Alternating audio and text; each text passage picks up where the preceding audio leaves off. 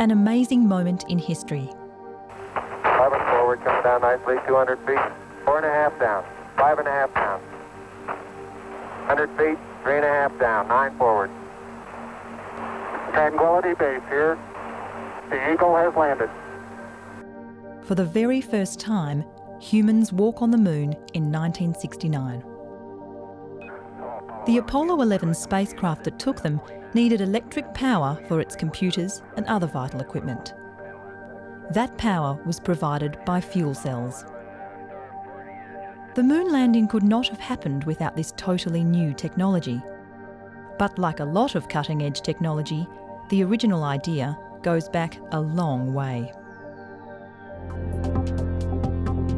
So here's how the cell works.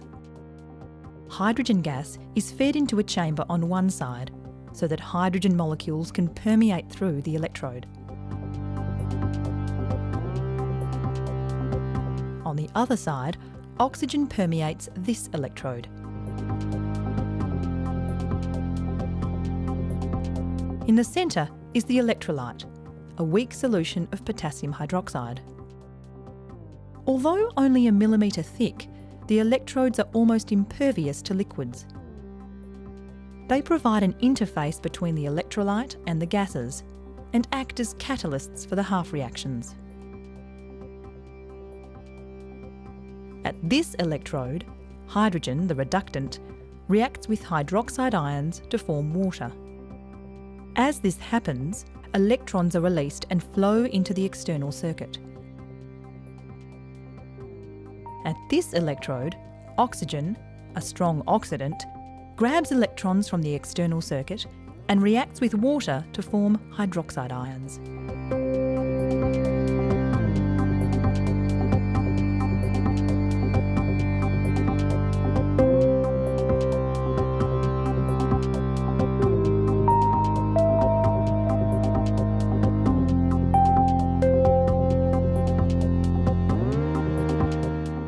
So will hydrogen fuel cells power cars in the future?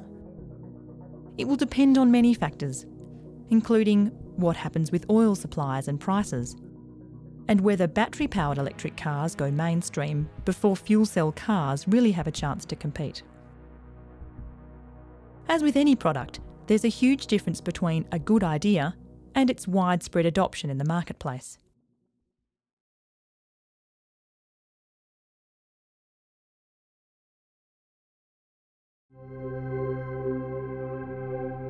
So far, we've looked at fuel cells in transport applications. But a fuel cell doesn't have to be on the move. It can generate electricity in a fixed position. Why would you want to do that? Well, once again, you might be looking for a way to reduce greenhouse emissions from power generation. In 1991, an experimental power station was set up in the Japanese city of Goi.